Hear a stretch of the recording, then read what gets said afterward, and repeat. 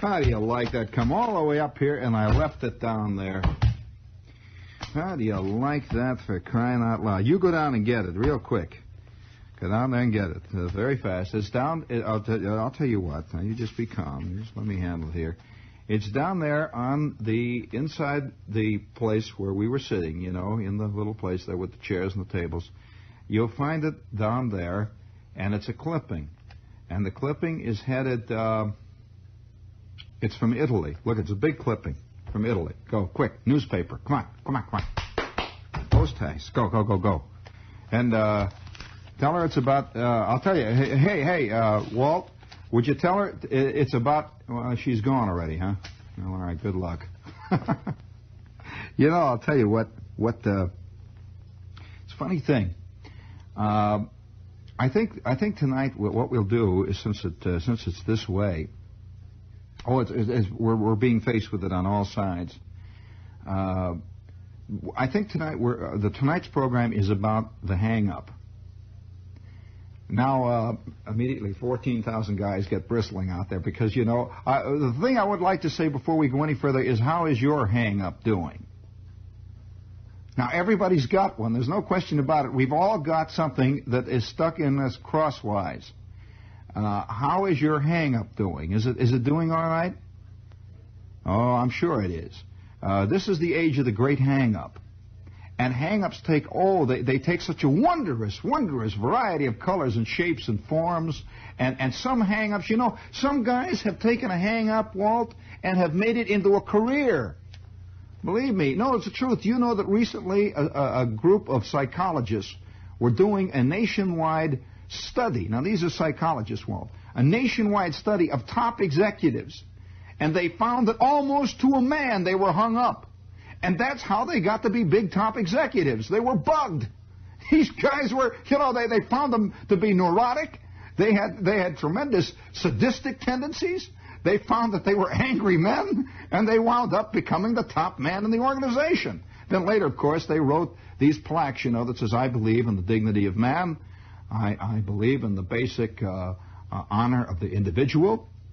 Funny thing, I'm an old plaque reader.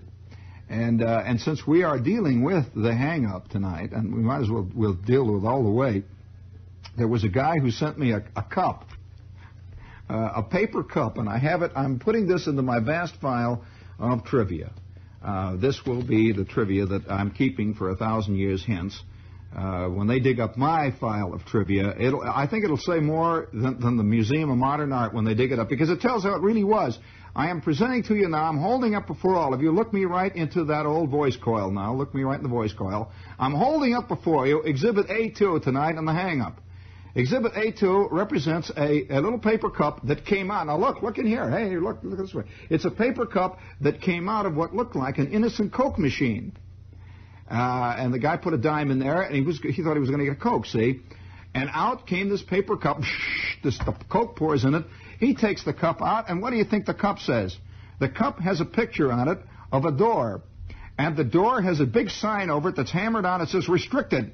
And underneath it, it says, along with his Coke, it says, security is our business.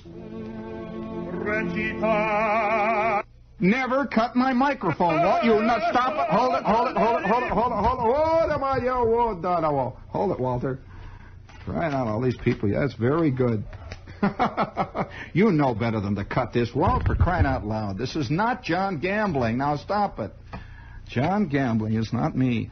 And I kind of like the big hang-up. Our hang-up is getting so big now that even with Cokes, we are sending it out now. And on the other side of his little Coke box there, the little thing, the little cup, it says, a locked mouth, key to security.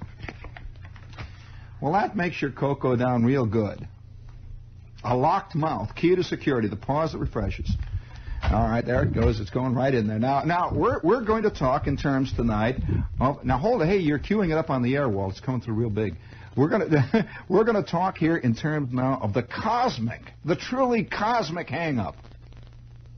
Now, before we go any further, I think we shall have a little cosmic hang-up music. Walt, that's it.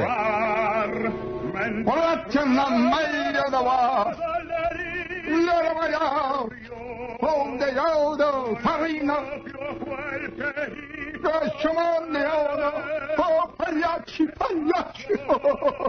oh, cologne, love, pagliacci, la ciavolado, io pagliacci,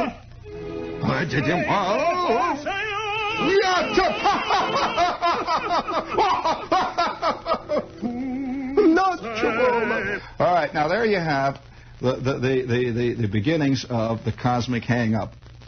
Now from Italy, I read, Cremona, Italy. Friends have tried to persuade Francesco Ghisoni, 53, that he should seek another girl, a friend. They have hinted in a gentle way that perhaps Angela Mondini, 44, just isn't attracted to him. But Ghisoni has remained unconvinced. Just because she's been telling him for 28 years that she can't stand the sight of him doesn't mean a thing as far as he's concerned. But Miss Mondini has been taking Ghisoni to court regularly since 1935 and accusing him of molesting her in an attempt to prove how she feels. She's being coy.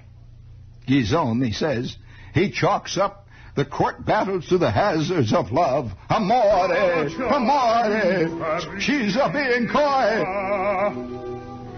Last January, Ghisoni decided that after 28 years, he couldn't be accused of being too forward if he kissed his loved one. He waited in the courtyard of her apartment building. When she appeared, he rushed up and embraced her and kissed her on both cheeks. Pagliacci, oh, Pagliacci. 28 years, oh, mamma mia. Back at the court he went.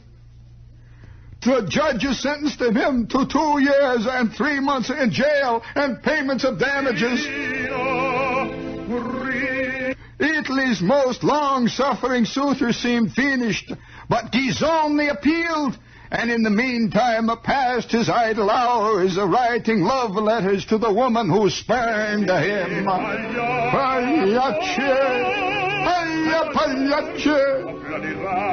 Now Miss Mondini has gone back to court and filed the new charges of molestation against her admirer. She has introduced 50 love letters as evidence. In the meantime, she's fighting him in a civil court to collect the damages awarded by the criminal court earlier. The civil court recently accepted the request of her lawyer for the seizure and trust of his farm and house at Castellaveto.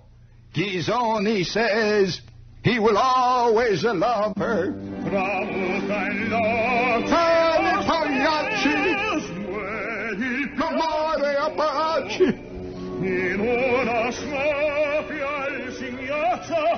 She's being coy. Mamma mia.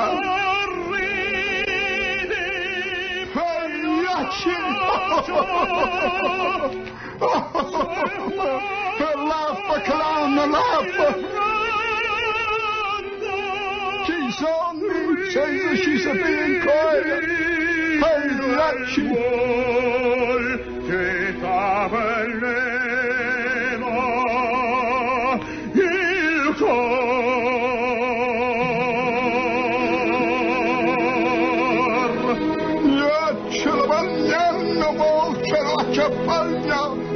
Ce la scongilli, con la paraina parare cascangilli, canzano con la moglie, oh mamma mia!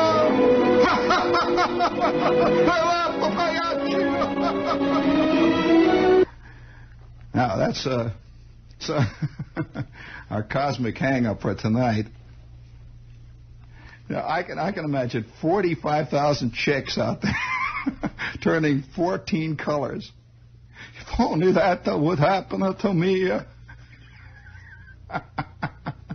Well, that guy's got a bigger hang-up than Albie, I'll tell you. And, you know, if you wrote a play like that, no one would believe it. They would say, why, no guy would hang around for 30 years, running around out there and grabbing her, and, oh, no, she's a being coy, she'll come. It's this hang-up thing. This is a very, very interesting problem. Well, speaking of hang-ups, this is WOR, AM and FM, New York. I don't think WOR doesn't have a hang-up. You just listen carefully. It just takes a little listening, that's all. Just stick around long enough and everybody will betray himself in the end, believe me. But I saw this piece, and it's a funny thing. A very peculiar image came back to me, a very strange memory, and I hope you have to fill in a lot of blanks. Memory is a spooky and sneaky thing. But when I'm this kid, I had a lot of very strange outrider, sort of second half-baked relatives who weren't really relatives. The kind of relatives that are always described as somebody's aunt, and they happen to be this person who's somebody's aunt happens to be just like a best friend of the family who is a sort of adopted uncle kind of thing, And the next thing you know, you have what could be called almost artificial plastic handmade relatives. The kind of people you go to weddings of people you don't know, that sort of thing. It's a very bad scene. It can be very bad when somebody calls up, once and you don't remember them. But we had a situation very similar to that. My family, since my mother had 4 sisters, all of whom were married, and all of whom had 9 kids, and they came from a mother who had 3 sisters. All of whom were, it got very complicated, and there were so many best friends that as a little kid I couldn't tell Aunt Rose from Aunt Min. Aunt Rose just seemed to be one of the aunt's best friends and becomes Aunt somebody. So there were all kinds of strange people. Well, I remember one guy in particular, as a kid, it's funny how you will fill in all kinds of blanks. There was a guy they used to call in the family Uncle Emil. Uncle Emil. Uncle Emil, you have not heard me refer to Uncle Emil. Well, I'll tell you who Uncle Emil was, as far as I can divine now at this point. Uncle Emil was a discarded suitor of one of my grandmother's sisters. So Uncle Emil, 150 years before I was born, had attached himself to the family. And Uncle Emil was always at every family operation of a cosmic variety. If there's a wedding, a funeral, a wake, a giant anniversary, Uncle Emil was there. And Uncle Emil had a white mustache of the walrus type. He was as bald as a billiard ball. He was sort of little, sort of stooped over, and he was just, that is your great Aunt Teresa's Uncle Emil. Well, it was just described as that. Now, my great Aunt Teresa, now this is not Aunt Teresa, but my great Aunt Teresa. My great Aunt Teresa she had a husband who was like 109. She had the grown-up people who were all grown up and living all over in Wisconsin and every place, She made potato salad. She was an older lady that had stays all over her, that creaked. She had white hair. She knitted, and she would always send doilies to family events where there was a gift required. That was the great Aunt Teresa. But attached somehow to her was Uncle Emil. Well, it was a funny bit. The kids just accept, there's our old Uncle Emil. Uncle Emil, I remember one great thing about Uncle Emil, because he represented something absolutely foreign to our whole family. Uncle Emil had been in the Spanish-American War. To give you an idea, he was about like 109, see?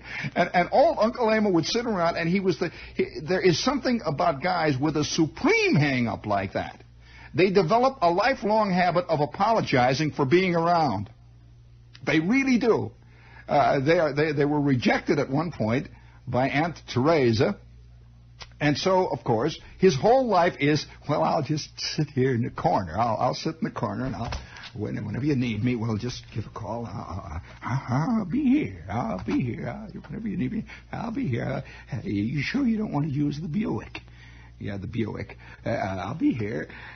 This guy, for approximately 45 years, had just stood on the outskirts of Aunt Teresa's life and sent her Christmas cards would come over. He was the old friend of the family. But what he really was the guy that lost out.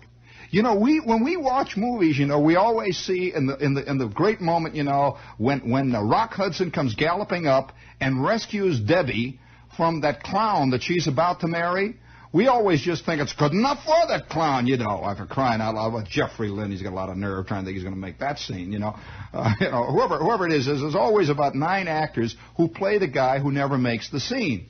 They're the guy who we see bested. They represent a kind of evil, you know. They get bested by the really true beautiful man. Tony Perkins arrives and sweeps him out, and you know that, I mean, it was fated. It was fate. It's kismet, you know, that Audrey Hepburn was certainly not right for Zachary Scott.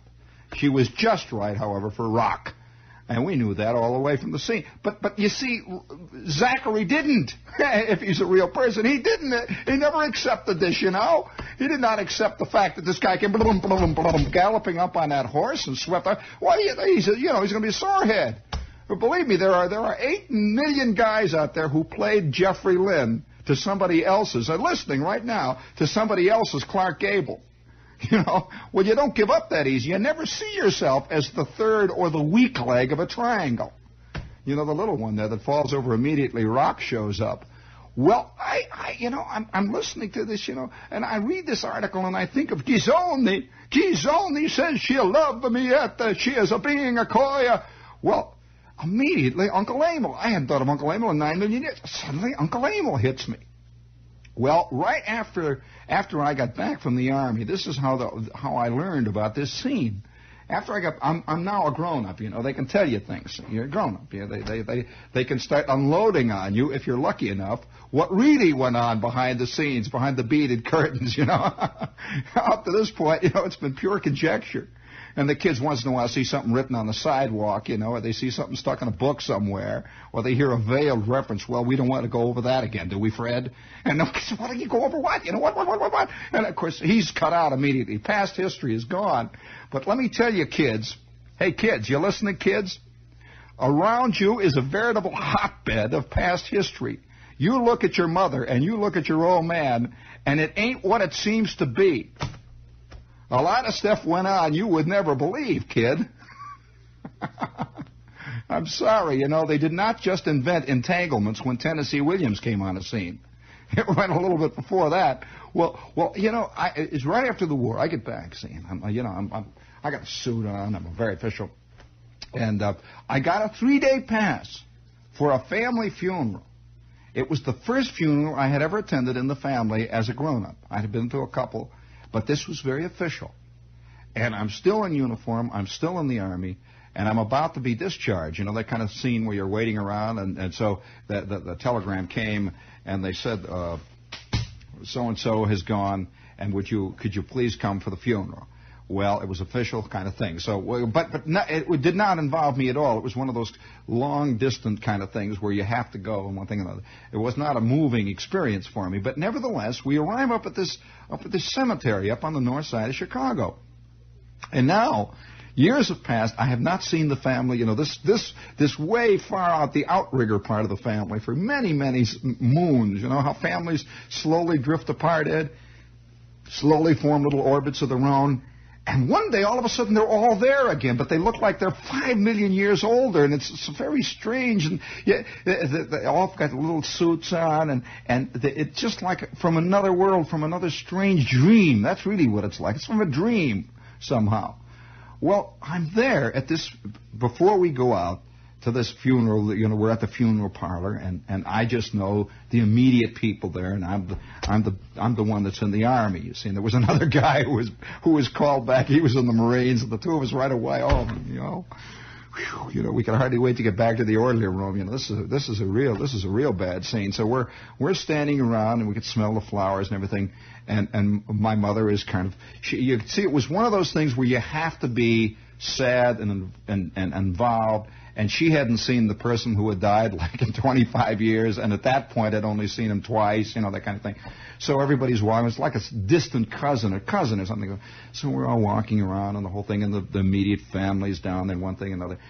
Well, along came this vision right up the aisle.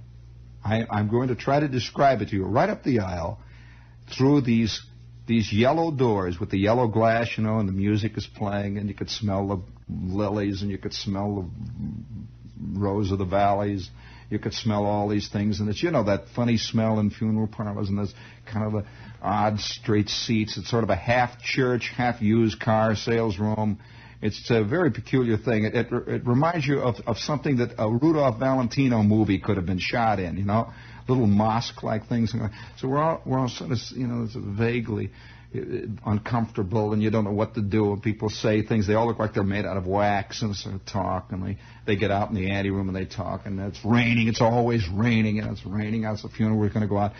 Well, suddenly coming down the aisle, I see this, and there is this magnificent woman. Absolutely a magnificent woman in black. And she has white hair piled right up, all the way up to the top. She has this beautiful, you know, that kind of beautiful skin some very elderly ladies seem to get?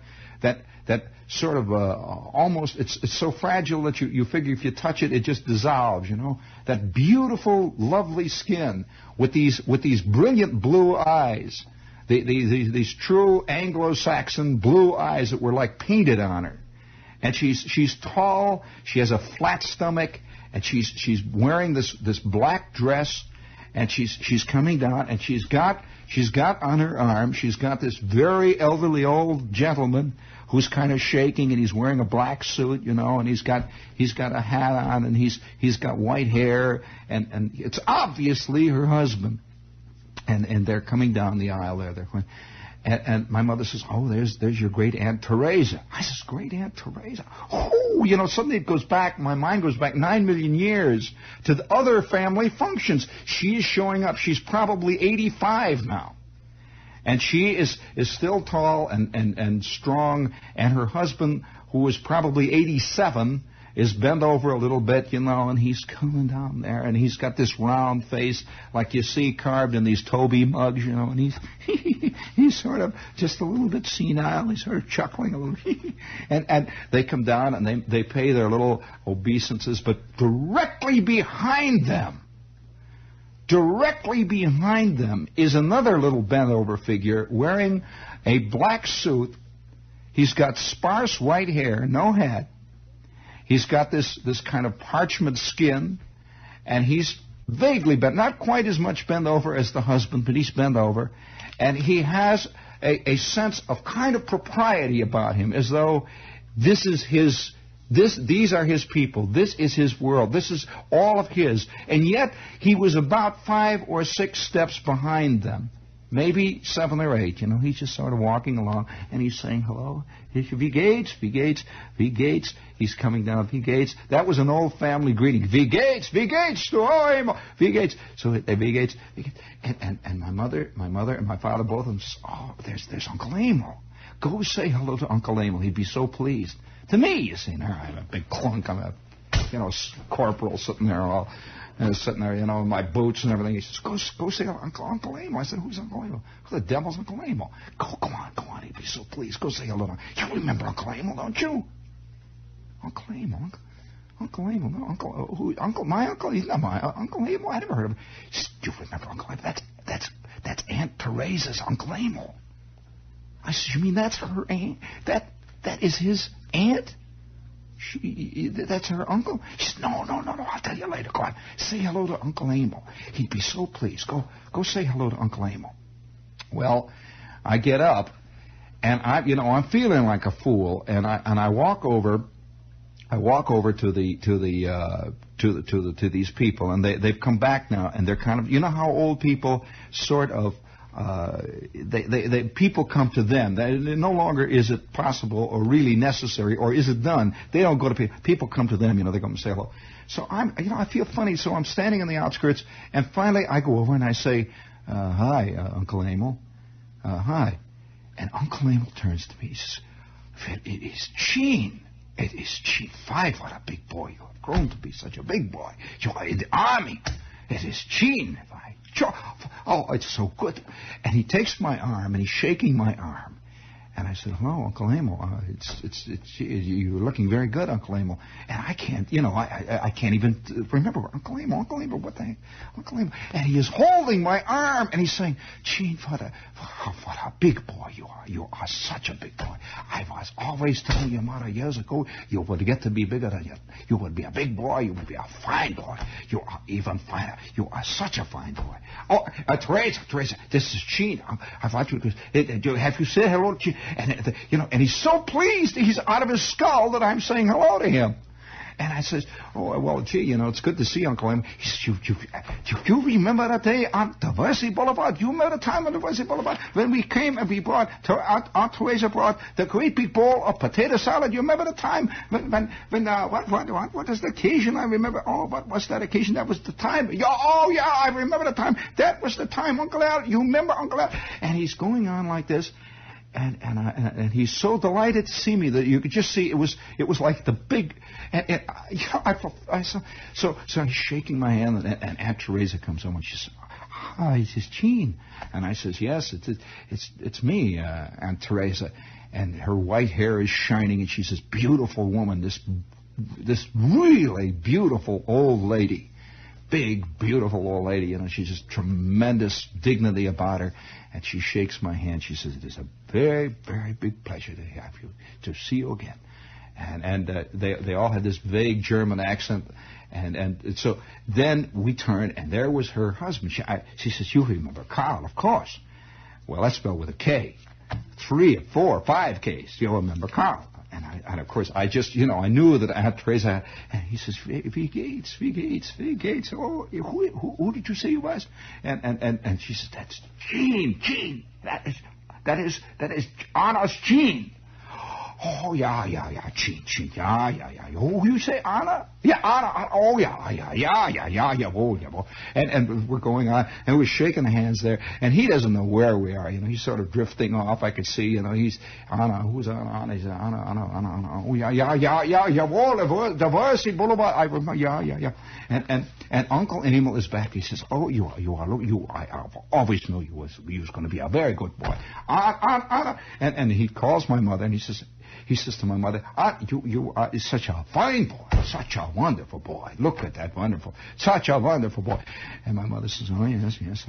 And my friend, the Marine, Buddy, you see, is over on the other side. He's looking at me. He is also a corporal, he's looking, wow. Well, we drift away, and they sort of drift, how old people kind of drift along down, and everybody's shaking hands with them, and old Uncle Emil sort of drifts past me 6 or 7 steps behind the other two. Well, I cut through the crowd, through the pews, and I get over and I'm saying to him, hey, Bud, what is this scene anyway? And he says, don't you remember? This is my cousin. He says, don't you remember? He says, don't you remember Teresa's Uncle Emil? I said, no, what is this scene? He says, why don't you ask your mother about it? I don't have time. So he goes cutting off into the crowd, and I go back to my mother and I say, hey, Mom, what is this? What is this Uncle Emil bit? She said, shh, I will tell you when we're on the way back. Well, we go out to the funeral. And you know how funerals are. Everybody's sort of standing around, and it's raining, and the minister's talking, and everybody's is feeling the vague sense of guilt because he doesn't feel as sorry as he thinks he should feel. And he's standing around there, and everybody's talking, and they're sort of looking down, and they're playing. And finally it's all over, and we sort of go drifting back to the cars, and I can see up ahead of me Aunt Teresa, Uncle Carl, and Uncle Emil. And Uncle Emil is about 5 or 6 yards behind, and he's just sort of trailing behind him. And all of them get into this limousine, the rented limousine for the purpose. And Uncle Emil and Uncle Carl and Aunt Teresa, great Aunt Teresa, get into one limousine with a little jump seat, and one of the collateral cousins way out in left field somewhere from Des Plaines, Illinois, gets into the little jump seat with him, and they go down the street. Well, I get into the cars. I want to know what the scene is, And I get into the car and I say, with my mother, I say, hey, Mom, what the devil is this Uncle Emil thing? She says, you remember Uncle Emil, don't you? I said, well, yeah, vaguely. There's something, but why is he so delighted to see me? She says, well, I'll tell you. She says, a long time ago, before even I was born, Uncle Emil was courting Aunt Teresa. And Uncle Emil was in the lumber business. He was a young man in the lumber business. When all of a sudden Aunt Teresa met Uncle Carl. Uncle Carl had a very successful law business and was going into politics. And he had this wonderful way of speaking. He had a wonderful way of speaking. I said, well, Ma, what do you mean a wonderful way of speaking? She says, well, that's what my mother told me. He had a wonderful way of speaking. And immediately Aunt Teresa fell in love with him and married him. And Uncle Emil never gave up. Uncle Emil never gave up. He knew that it was just a way of talking. It wasn't a real person that she married. It was a way of talking. Well, I said, well, Ma, you mean he's never married or anything? She says, no, he's never married. And he's always been the best friend of the family. And I said, well, why do they call him Uncle Emil? She says, I don't know. That's just one of those German things. He's Uncle Emil. After a certain point, he became known as Uncle Emil, and all the kids treat him as Uncle Emil. He's an uncle. He's everybody's uncle in the family. I said, but how does Uncle Emil feel? She says, I don't know, but he seems to be very happy. And way up ahead of me, I could see that rented limousine and carrying Uncle Emil, Uncle Carl, and great Aunt Teresa, and a collateral cousin from Des Plaines, Illinois.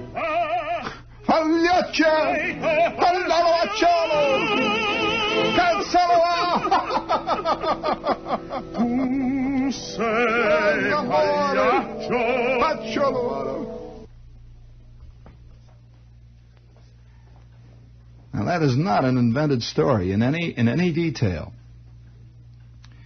And to give you a kind of little strange postscript to it. Yeah, no. If it was for the Saturday Evening Post, it would have happened. But this is what happened. About 5 years ago, I'd say roughly, or maybe a little longer, I got a letter from my mother. And way down at the bottom of the letter, she says, do you remember Uncle Emil? Uncle Emil just died. She says, you probably don't remember Uncle Emil, but he just died. He was Aunt Teresa's Uncle Emil. And now, on the other hand, she goes on completely with the letter and just leaves it drop there, you see. Well, I wrote her a letter back, and I said, do I remember Uncle Emil? Uncle Emil is the story of about 75% of the men I know. Except that most of them, you see, somewhere along the line gave up and married the other one. Or another one, which is even a better way to put it, which is even a sadder way to put it. Not the other one, but an other one. And somewhere along the line, they have deep within them a great Aunt Teresa. Some great Aunt Teresa. The only thing about Uncle Emil is he never did give up. He just stayed there, kept watching. He lived her life completely vicariously. He lived this whole vicarious thing with them all the way down the line. Including, that's why he wanted to be Uncle Emil, you see. Including the fact that he even had the kids vicariously in the family. He became an uncle vicariously. Everything, you see. All the way on down the line. He had his whole life was lived out before him like some gigantic picture, some movie he was watching. And I wrote to my mother, I said, Mom, no, don't stop it. I remember Uncle Emil. I certainly remember Uncle Emil. Whatever happened to Aunt Teresa? And she says, oh, Aunt Teresa's fine. She's going fine.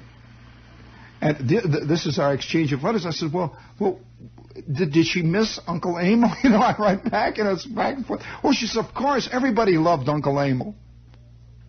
Everybody loved Uncle Emil. There is the key phrase. Everybody loved Uncle Emil.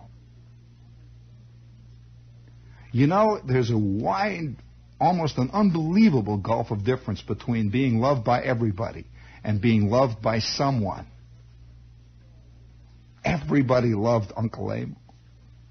And so I wrote back to him, and I said, yeah, that's true. Everybody loved Uncle Emil. I remember the time Uncle Emil got me by the arm, and Uncle Emil, it was like a little puppy to whom nobody ever says anything. And once suddenly you reach down and pet this dog on the backside, the dog goes out of his skull. with delight, you know. Uncle Emil. Then it all came back to me. He couldn't believe that somebody really remembered Uncle Emil. Somebody from out of the farthest, one of the things, these little moving creatures to whom he was an uncle, or dreamed that he was, or thought he was, and I came up and said, hello, Uncle Emil. It all came back. And I read this piece about Ghisoni here, and it may sound like a really ridiculous, wild, strange, unbelievable, Italianate piece, but it is not so. It just isn't so. Although then again, on the other hand, I'm not quite so sure that that kind of love is possible in our time any longer. Which is a good question, too, to ask. Good question. But Uncle Emil always, to me, represents a kind of thing. And it's funny, this kind of image, as long as we're going to go into that sort of image, I remember one time. Are you interested in another recollection of that particular kind of world involving the same people? As long as I'm talking about these three. I remember another scene that involved the same trio. We were called. There was a big, strange, one of the strangest family things that I've ever been to. And of course, as a kid, certain kinds of events will stick in your mind. Other kinds will go out immediately. The minute you're there, you're bored and you can't stand it. Well, I'm a very small kid, and we were going to Aunt Teresa's house. It was the only time I'd ever been to Aunt Teresa's house. Believe me, Aunt Teresa's house was a kind of house that was born to have 4,000 ferns in it. Or vice versa. I can't tell which came first, ferns or Aunt Teresa's house, although they do tell me that the fern is one of the oldest of all living plants. But then on the other hand, so is Aunt Teresa. And so I get this house, and Aunt Teresa had these things, that are woven out of wicker all around the house with thousands of gigantic, beautiful, magnificent ferns, those light icy light green kind, they're just beautiful. Great big ferns all over the place. And Aunt Teresa had ferns everywhere. You'd come in, and one of her main topics of conversation was her ferns and something she called aphids, which of course I later deciphered to mean aphids. Apparently these ferns, I couldn't figure out what aphids. She was always talking, there we are having trouble with aphids. And kids, you don't say to this majestic lady. She must have been born gray-haired. She was always a majestic gray-haired lady to me, all the time. I just never can imagine her any other way. Well, the little kids say, hey, Aunt Teresa, what's an aphid? You don't say that. You just accept that she's got aphids. Oh, we have aphids here. And then the ferns. And she goes on and on and on about ferns. So this was the day that we were going to Aunt Teresa's house, which was considered a gigantic episode. It was considered a big thing to go to her house. She rarely had people there. And when you went there, it was ceremony from beginning to end. Well, the reason we went to Aunt Teresa's house is because Aunt Teresa and Uncle Carl were going to take the long-awaited, expected, dreamed of, desired, and finally almost fabled return trip to the homeland in Europe, where they had come from, many eons before. And they were going to go back and visit. Well, now, nobody in our family ever took trips to Europe to begin with. You got to understand that a trip to Europe was not quite like it is now. A trip to Europe then, in the middle of the Depression, was like roughly saying, I'm going to take the next Mercury space shot to Venus. It was not an average thing that happened. So they were having a big family party to celebrate Aunt Teresa and Uncle Carl going back to Germany. To visit in the Rhineland. And so from beginning to end, it was ceremony. And I recall they had spread out. Now listen to this. This is where the crux comes. They had spread out on the floor of the kitchen. And all north side apartments in those days had linoleum on them. There were linoleum on the floor. This was all, every kitchen came automatic with linoleums, and they had linoleum on the floor, and it was like 128 degrees. All old ladies have apartments that are 128 degrees. Don't ask me why. They're all unbelievably hot. And so the kids are all standing around sweating. And when you're in a situation like that, there is a certain amount of inhibition, like you don't run around and holler and hit Buddy on the back of the head. You know, it's because we're at Aunt Teresa's house and there are ferns, and my mother says, don't pump the ferns. Now, don't pump the ferns. Now, don't pump. We're at Aunt Teresa's house. Now, stand still, will you, and stop scratching. You're embarrassing everybody.